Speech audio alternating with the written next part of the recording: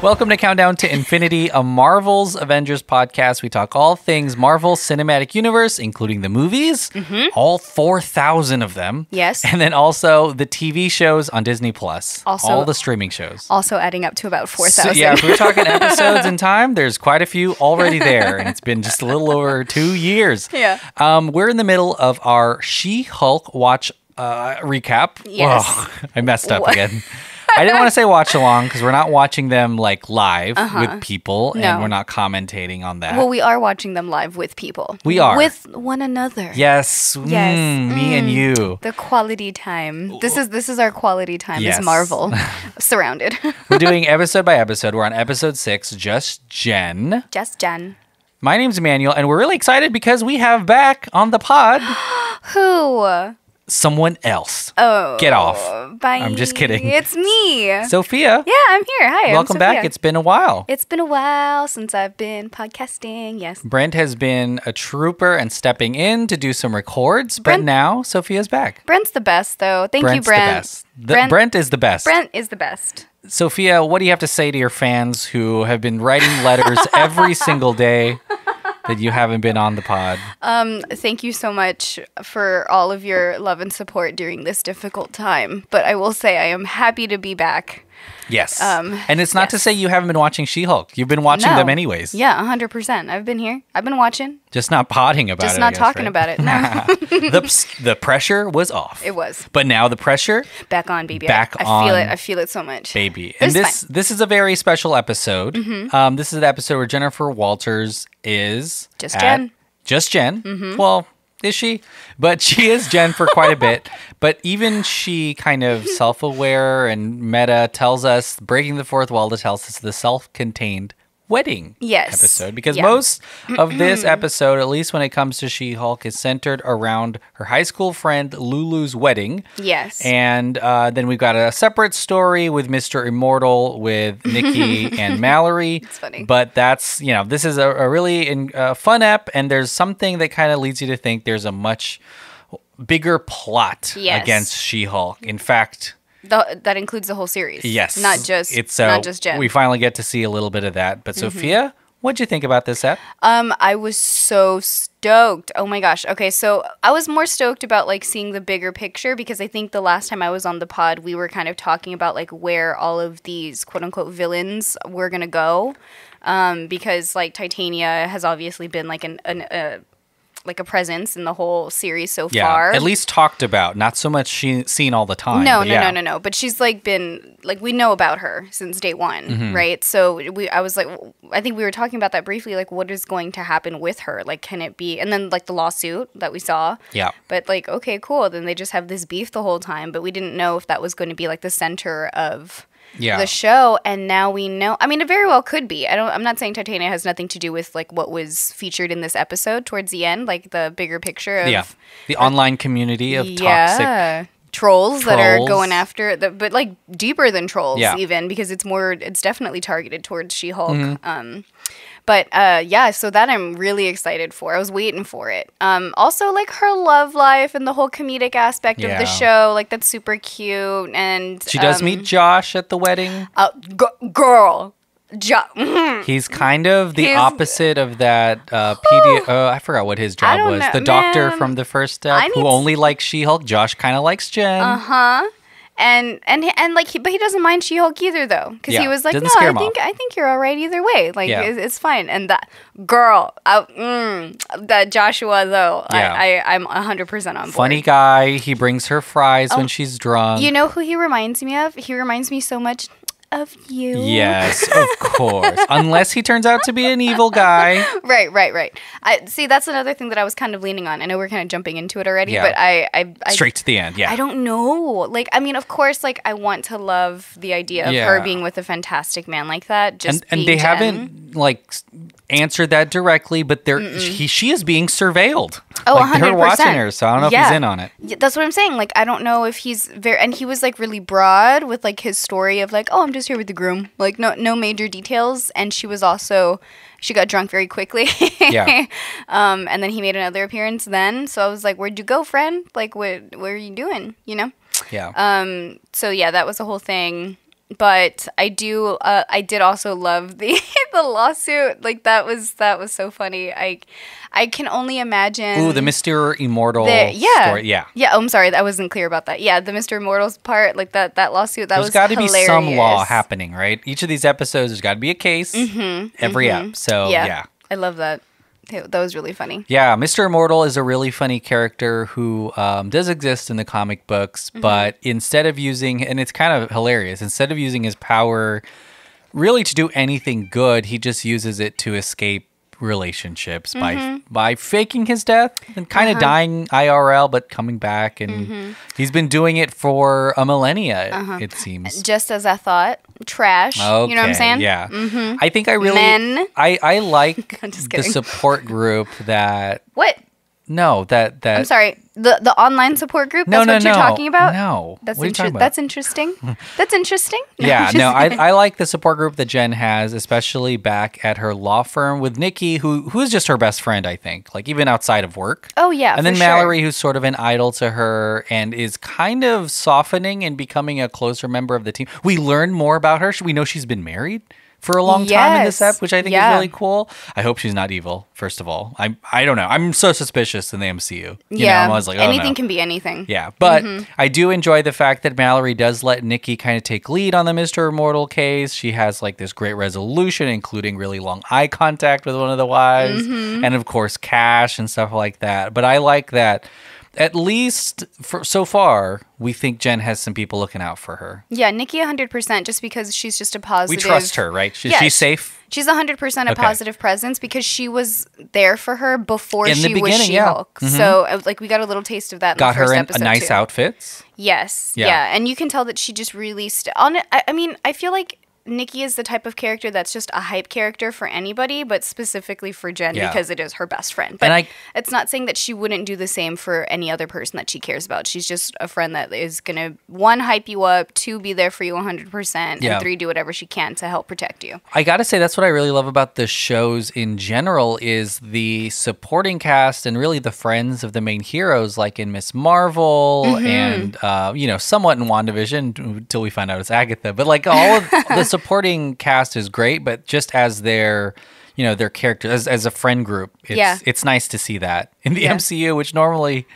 doesn't have so much of that in the movies. Because it's mostly like, your friend is just another giant superhero. But that's easier to portray in a series than it is in a short amount of time of a movie. I say they're short super amount fun. of time. And I got to say this too about, Nikki is a comedian, is played by comedian Ginger Gonzaga. But so is Lulu, who is her friend. You might have recognized. We just watched. We were just talking about The Lost City. Yeah. That she's in. Patty Harrison. She's really funny. She's so funny. This is a comedy, and I was surprised to see her as it's being pitched, and we're kind of seeing that it is kind of a courtroom comedy, and there are a lot of comedians in this show, which I think I appreciate because even with just her facial expressions, Patty Harrison as the best friend, so funny because she doesn't want the limelight stolen. She's drunk at the end, but her I guess her disgust face is so good. And I feel like I've seen it in so many good TV and film.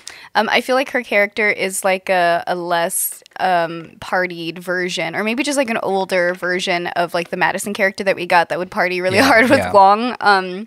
But yeah, she seems like more of like the attentioned, like mothered seeking little person in the little group. Bit of that Bridesmaids type show. Yeah. I also feel like this was good because she's from Jennifer's past, and we kind of see how the whole series is kind of shaping up to be a decision for Jen on whether or not she wants to be She-Hulk all the time. Like we talked about this before, but in the comic books, she makes the decision that she's just going to be She-Hulk forever, and not be Jen. Right. Which is kind of a sad, it's a sad resolution.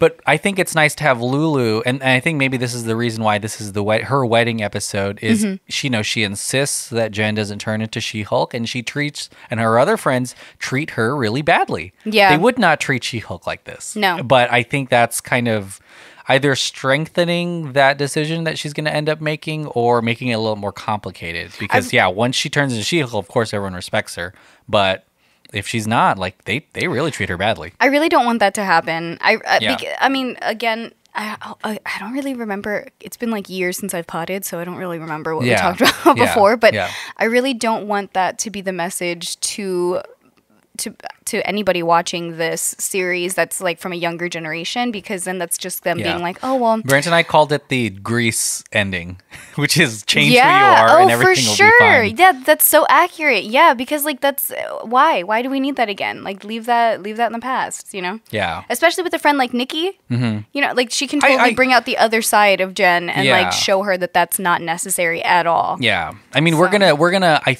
think see something hopefully more nuanced, because the comic books are great, but they also were from a different time. Yes. So that decision was very different. Plus, after the She-Hulk Titania trial, when they went to go get drinks at the end of it, she told her, like, you can do way better than that muscular, like, hot doctor guy. Like, you'd be like Josh. Exactly. Yeah, better. Yeah. Don't worry about it. Yeah. And I mean, let's talk a little bit more about that Titania. This was their big fight. You know, I don't know if this another one. Yeah, and you know, you really don't even know with Titania if this is it for her. I mean, she does get beat up by She-Hulk, but ultimately she doesn't really even get defeated in a traditional sense. She just trips on ice and then breaks her veneers and then gets really embarrassed and leaves while stealing a cake. Right. So I'm not. Do you feel like you're going to see Titania again, or do you think this is actually it? No, I don't think this is it. I think she's just again more pissed off than what she was before. We're building toward, yeah. And she has all the resources, like Lulu said whenever they were talking about her, like she has 5,000 other jobs that or like companies that she's running. So it's not that has a lack of resources, and she's just picking the wrong times and trying to do it by herself to take on She-Hulk is what I mean. And so I think Titania is totally capable of contacting the people that she needs to, or seeing if somebody knows somebody who knows somebody. Yeah, this doesn't feel like revenge yet. No, not at all. Yeah. I think that if these public fights and this public embarrassment continues, then Titania is then gonna if she loses her followers or whatever, because she's obviously a character that cares about that so much. I think that she's gonna get even more pissed off and embarrassed, and then that's when things are really gonna hit the fan. So. Yeah, and I'm really interested too in how because I feel like the show is a lot about discourse online and maybe about these super toxic communities that are built up only on the web. Yeah. And Titania plays a part of that. I mean, we'll talk about intelligentsia and all that stuff towards the end, but Titania is mostly, her persona is crafted from her online presence, image. And and that's why she is trademarking She-Hulk and doing pop-up shops.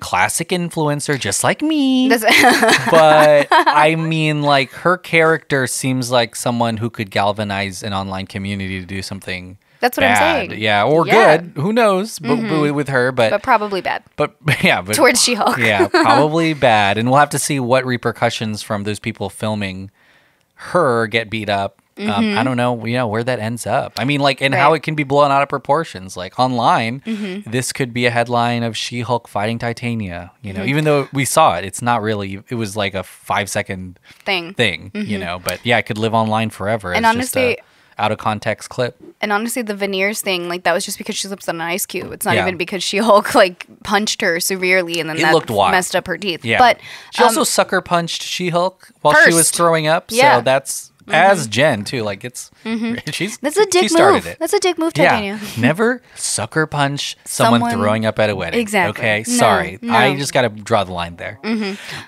Also, I think that because Jen was being surveillanced, just having fries with Josh, that doesn't mean that whoever was running surveillance on that moment did not see the fight between her and Titania. Like, and remember, they are looking for DNA.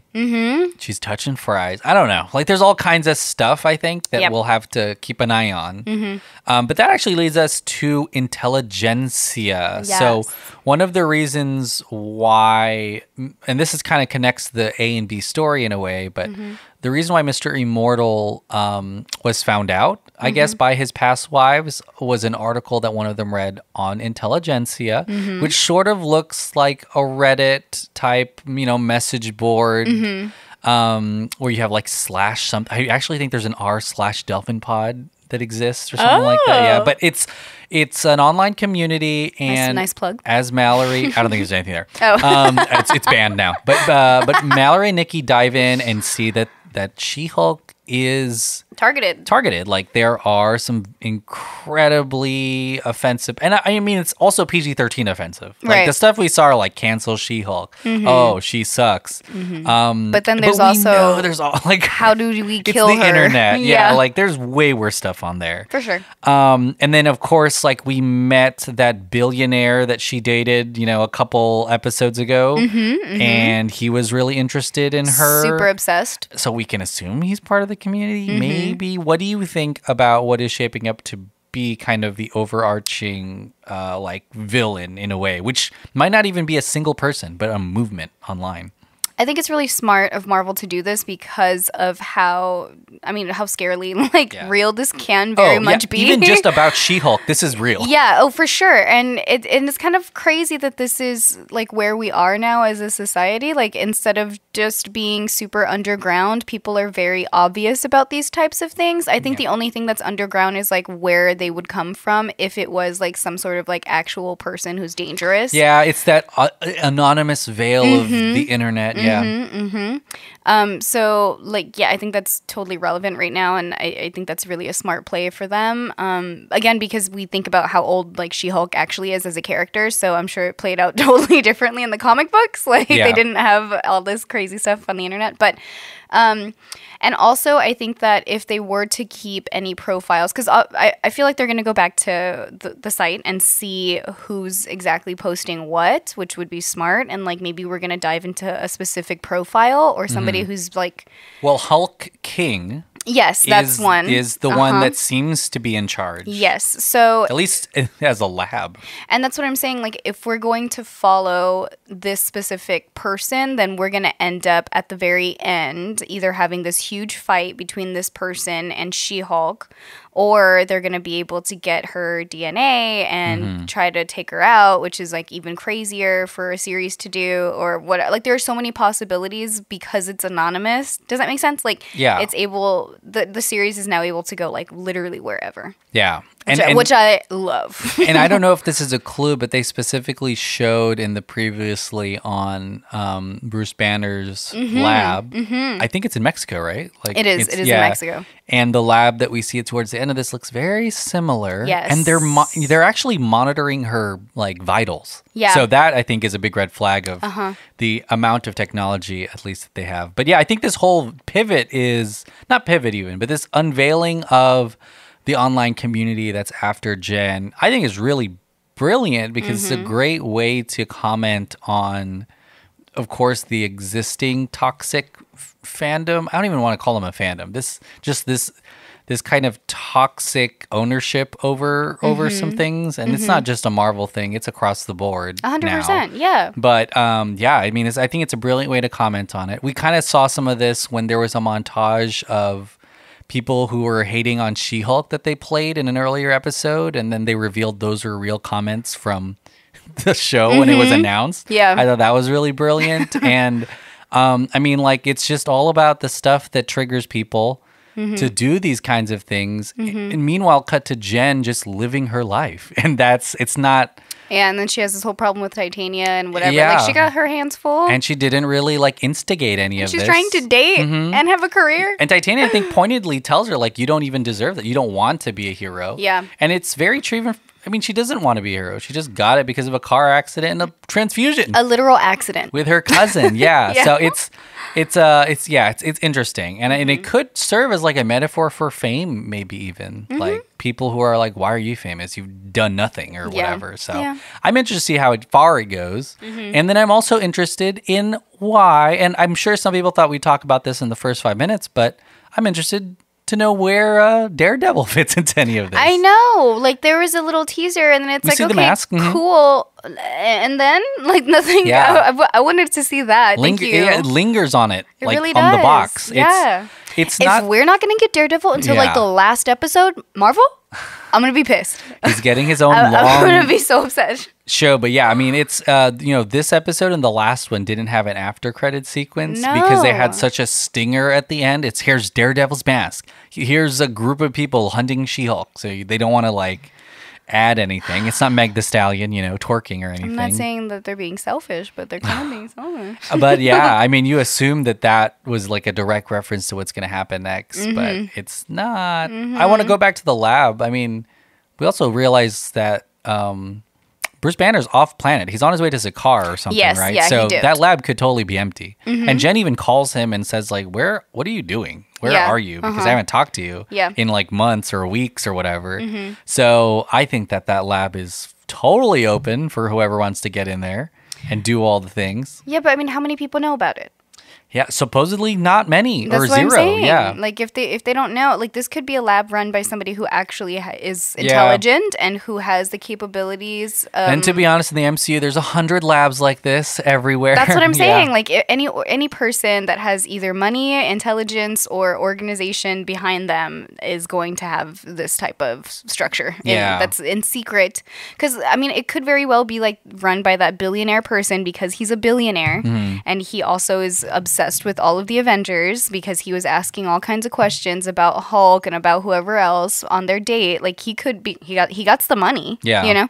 And also he was in her work. Like he went Yeah. to go to her job. Like, one of Mallory's clients. yes. So he is clearly obsessed with her and the idea of supers, and it's that could be a Creepy. possibility. Yeah, he's got resources. So yeah, who knows? And that's not how to say far. that he can't very well reach out to Titania and be like, "Hey, you want to link up? Like Yeah. we're both kind of with on the the same internet. page." Let's use internet. Yeah, yeah. I mean, it's gonna be. It could get really crazy pretty soon, and Jen may have to just like actually do a superhero. Become a superhero. We're on episode 6 already, Mm-hmm. right? Usually 5 and 6 are like the episodes where things kind Yeah. of go south, but here we are. Like Yeah, the only we've thing we got 3 was left. the lab. Yeah, we've got 3 left, and yeah, there's a lot already happening. I want to before we talk about what we're looking forward to in the next ep. I want to go back and Mr.Immortal is played by by David Pasquesi. Or Pasquesi, but anyway, he's from Veep. People know him from Veep. He's really funny. Yes, he's in Star Wars Boba too. Fett, He's yeah. in Boba Fett. So And yeah. now he's in Marvel. Like, who is his agent? He's doing the thing. Good for him. Yeah. And I'm feeling the same too with Mallory. She's from. Let me get Renee Elise Goldsberry, Yes. who plays Angelica, Tony Award winning, and she's in. Angelica. She's in like indies like Waves, and then she's in Girls Five Eva. I think she's doing Oh my really gosh, well too. yes, yeah. Well, what are you looking forward to in the next couple episodes? What part of the story are you looking forward to the most? I want to see Daredevil.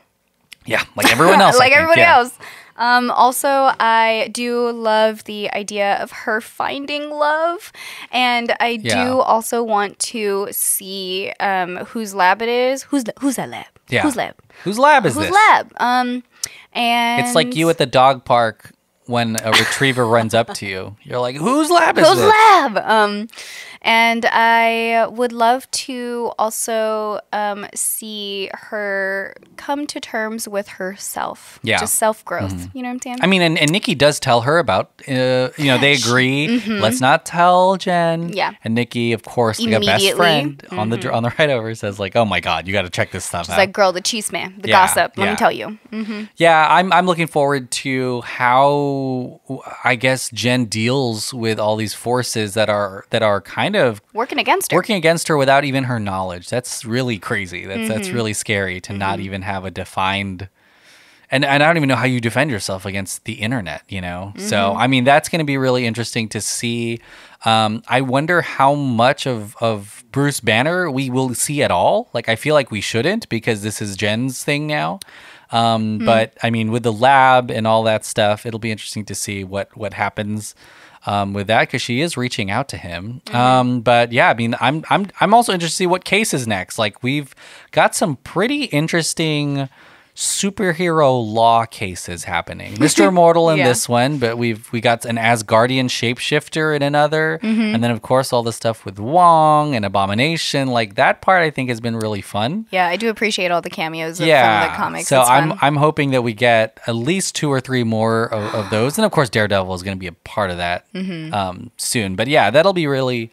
I think it'll be fun. And it's kind of shaping up like she's going to be the lawyer for the Avengers or something. Yeah, she's going to work closely with them at least. Yeah, and I think that's going to be really fun to see too. I agree. But yeah, let us know what you're looking forward to. I'm sure we'll see it. We've only got a couple episodes left. Yeah. Sophia, we've come back to the pod, and we've come to the end of the pod.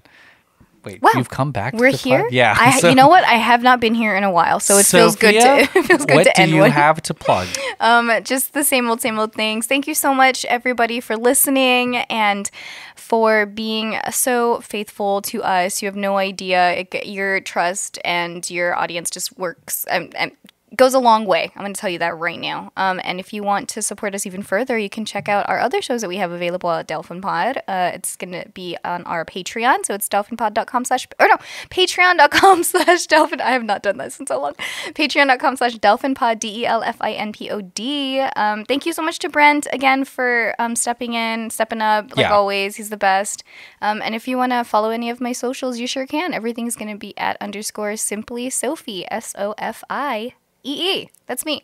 Let us know what you think about the She-Hulk so far, and definitely go to Patreon. Listen to all the Delphin Pod shows. Revenge of the Sequel is back. It's back, baby. Next week, not now, but for October, and then we talk all kinds of movies and TVs across the network.